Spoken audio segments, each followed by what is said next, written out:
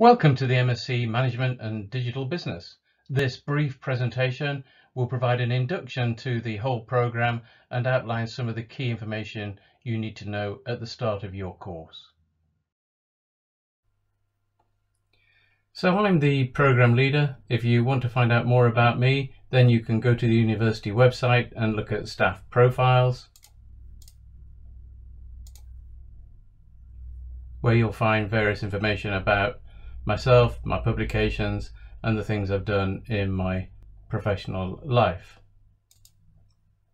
If you want to know more about the program, you can look at the program guide and other resources associated with the program on the Canvas website.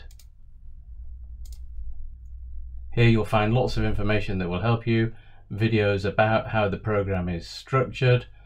There's a program delivery map, the various documents about the program guide to download, and a little video explaining the key dates with the program. Also, watch out for the announcements and the discussion section of the Canvas site, so suggest that you have a look at this every week or so. You can access your timetable from the My LJMU website, and by clicking on the icon My Timetable, you should be able to see the classes that you have for this coming semester and the next semester. On the screen I've shown the current situation, though this is subject to change, and it shows that you do have classes in the first semester on the Tuesday, Wednesday and Thursday of each week starting the 4th of October. Some of these classes you won't need to go to. It will depend on which class you are allocated to, but you will always on Tuesdays have your Management Business Research class, your Management Theory class with myself, and on Wednesdays you'll always have your Digital Business class, and Thursdays is for online classes, and they're shown here. But I'm shown two different MBR1 classes, and you'll only go to one of those.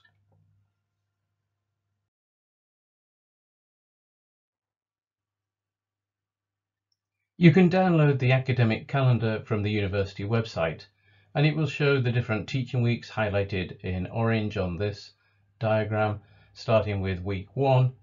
And you'll note that in week 1 that's reserved for induction for your program, and that your actual teaching starts in week 2, which will be on October the 4th, Tuesday, October the 4th. Typically there are 12 weeks before Christmas, and then a further 11 or 12 weeks before the Easter break, starting in January. So this represents the two different semesters. If you're on the 1-year program, then after April you'll start your dissertation. If you're on the 2-year program, then after April you'll come back in September of the following year to do your advanced practice module. The calendar shows key dates, when the Christmas break is, when the Easter break is, when assessments are typically due, but I'll talk more about this shortly. On this slide you can see the assessment timetable, though do bear in mind these dates are subject to change, and you should stay in contact with your module leaders through their Canvas sites to look for any updates on these as we go through semester and the academic year. The timeline shown below shows each semester as part of the red line, then the blue square brick is the Christmas break followed by the Easter break, and you can see the different assessments for each module in these square boxes numbered 1 through to 11 along the line itself. You can also see dates of when the results will be published to you, and you'll be notified of those, and as I say, you can see the actual dates of the assessment. So your first assessment will be on the 10th of November, which is the multiple choice test for the Management Theory module.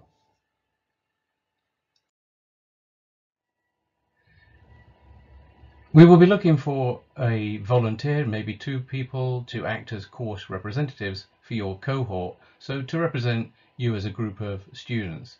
And this is an important role valued by me, other people in LJMU and other students alike. So what I'll be looking for you to do is think about whether you'd like to undertake this role, and if so, put your name forward to me by email over the next few days, and I will notify the class of who the different course representatives are.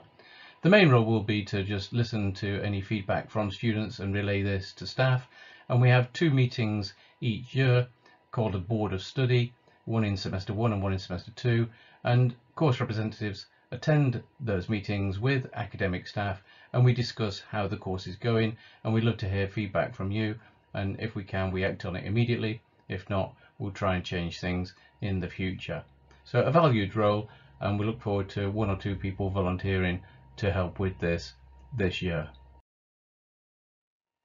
Throughout the year, if you do have any questions for me as the program leader, then you will see me every Tuesday in the management theory class, which I'll be taking.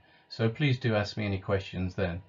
You can also find me in my room occasionally in room 311 of the Redmond's building, and in semester 2 I'll be taking a class with you called Management Practice. So there will be plenty of opportunity for you to put any questions to me that you have about the program itself. But there are lots of other people in the university that will also be available to help you. You'll have a personal tutor and your module leaders in particular, so if you have more specific questions, then you can direct those to the relevant person. That brings us to the end of this brief induction to the MSc Management and Digital Business program for 2022 into 23, and I look forward to seeing you in class.